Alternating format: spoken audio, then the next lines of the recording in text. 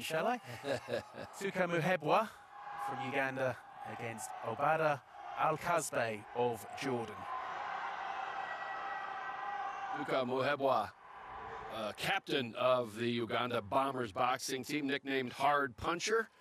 2022 Commonwealth Games quarterfinalist at 63, trains at the East Coast Boxing Club in Kampala, and he scored a third round RSC stoppage in his first bout, taking down Edgar Garcia of Guatemala, and then winning the second one 4-1. So here he is. And we mentioned Olympians. And the Jordanian Obada Al-Kasbeh is hunting a third Olympic appearance, 2016, 2020. Brazilian won bronze at the 2023 Pan American Games, just one bout from clinching there. Yeah, and Al-Kasbeh beat him in his first round by unanimous decision. Al-Kasbeh. There he is, 29-year-old, getting better of Yuri Falcao. But Tukamuhebwa, say the captain of the Bombers, and had a couple of eye-catching wins inside the distance at September's African qualifier.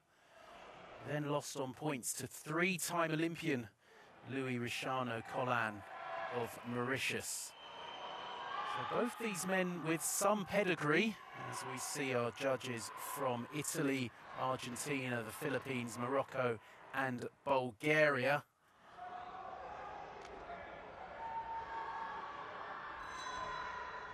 Our referee is Sergei Krutasov.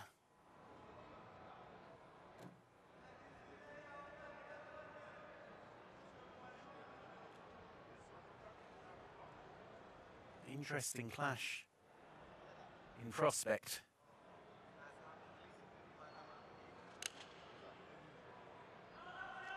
Expect there to be a lot here. Action coming.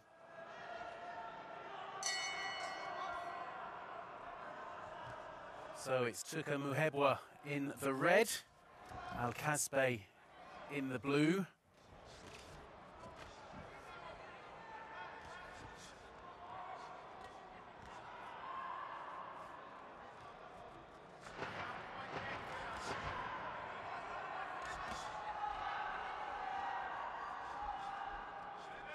Tukamuhebwa the aggressor early on, but Al-Kasbeh now trying to get on the front foot.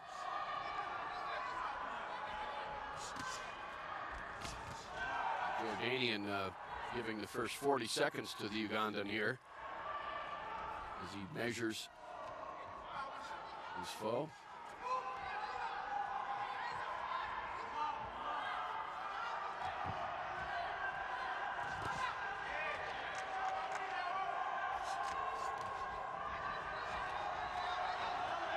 Chance for Al-Kasbeh to unload. He's got Tukamuhebwa where he wants him.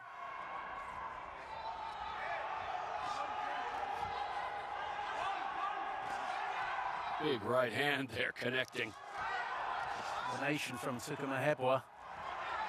Sent back again by Al-Kasbeh though, and oh, that's a huge left by the Jordanian. Tukamuhebwa looked in trouble for a split second. Before that, he had worked the body, so after sizing up for the first 40, problem solving now. Al-Kasbeh is rolling, and this might not last a lot longer. Al-Kasbeh with an uppercut followed by the cross.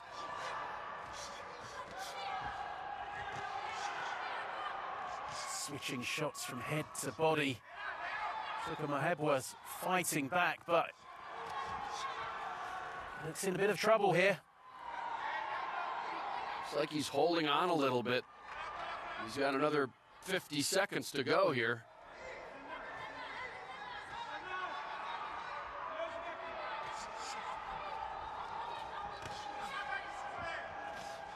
He does have a big punch, so there's always that chance.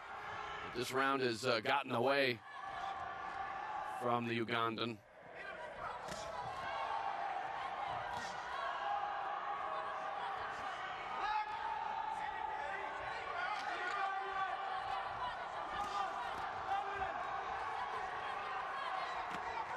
Great body shot from Al-Kasbeh. He just looks a very solid citizen. He sure does. Oh, he's landing right. The Ugandan fires back, but Al-Kasbeh is on top here. See the referee looking right closely. And that was great work. After the first 40 seconds.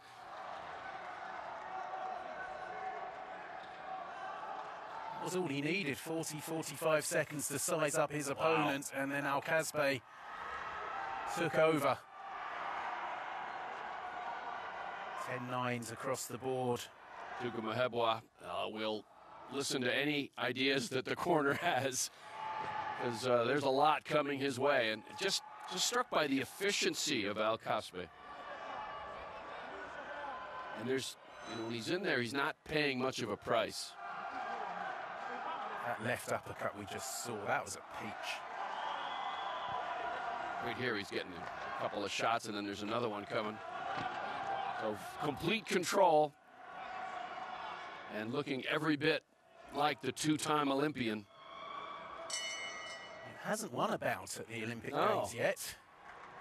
It's surprising when you look at his work all the way through. Now, Tukamuhebwa coming out with some urgency, but he's taking some shots.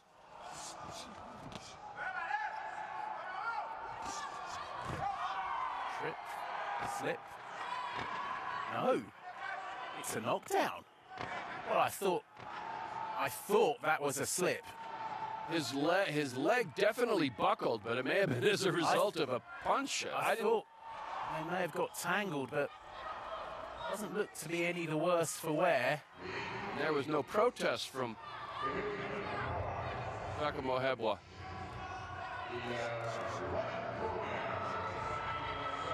Kasbeh getting out of danger's way for the most part there. Really a strong man, able to push Tukamuhebwa back. And I think he sized things up and wants to put this one away.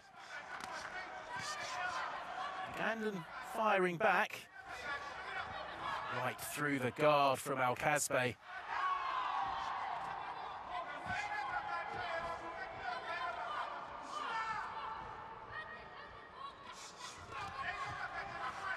Tukamuhebwa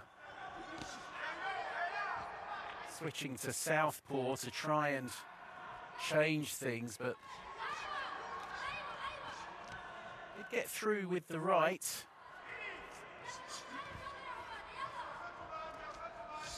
May have weathered that storm a bit. Minute to go. Second round, he has to really try to dig deep, though. He's well behind. Hopefully we'll get a look at that knockdown again after the round. As you say, there wasn't a great deal of complaint from... There was none, yeah. Is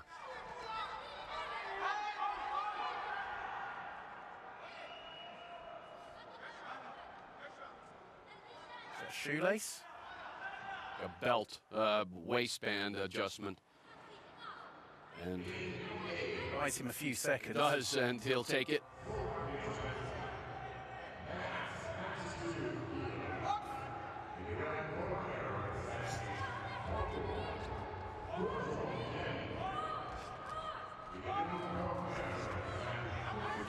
The Jordanian all business here. Got one there. Right. Good right from Tukamuhebwa.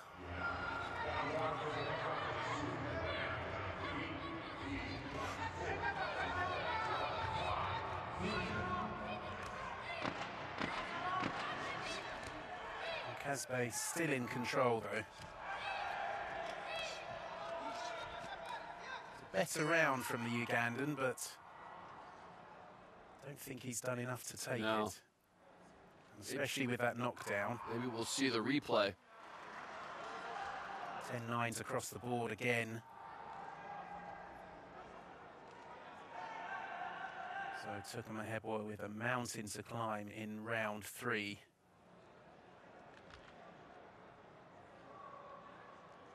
No problem in that corner. No panic. He's done what he expects to do. There's that uppercut. Let's see here. Was a left. There was a left which landed. Well, I'm not convinced it was the cause of Tukamuhebwa going. I was looking at his legs, and you know there wasn't any trip. Yeah. He just dropped. So I expect that the referee had it right, and again the lack of protest from Tukamuhebwa tells me he thought he got caught. Didn't necessarily hurt him, but.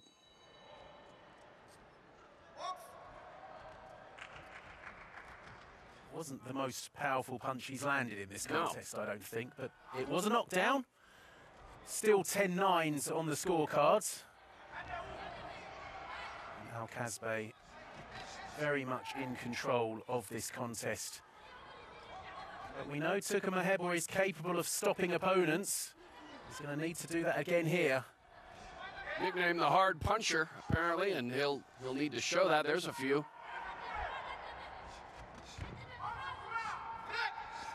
And I think he's gotten the message. He knows full well he's got to do something big here.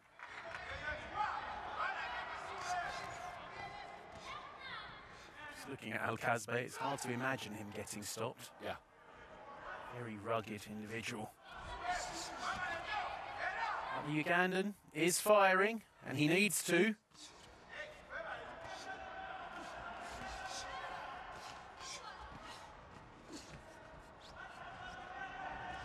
He's backed up the Ugandan into the corner. Yeah, Al-Kasbeh is very comfortable either chasing or just trading in the corner. That'll present a lot of problems. He's not the sort to get on his bike.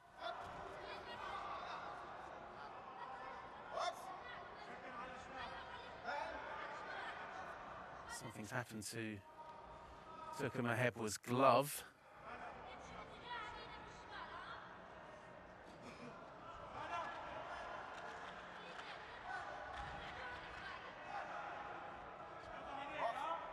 Problem remedied. On we go. Okay, slip. That was a slip. 1 minute left for Tukamuhebwa to find something. And again, at this weight class, you know, it could happen. He's still on the wrong end of a lot of heat.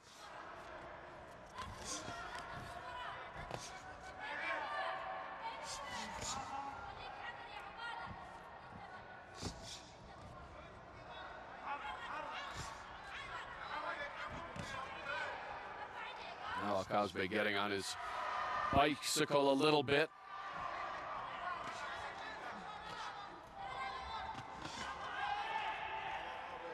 Not for very long, mind you.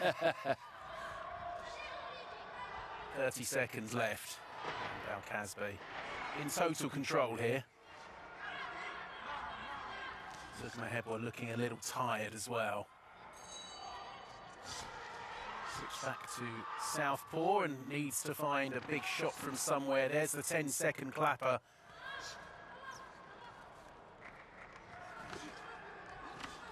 Al-Kasbeh working the body, and that is the end of the contest. And no doubt about your winner, Obada Al-Kasbeh, and he is now 1 win away from going to a 3rd Olympic Games. Just looks like he has the recipe, and no doubt about it. Day at the office, and he will present some problems for Paraskiv, and that will be very interesting. That one will be a good bout.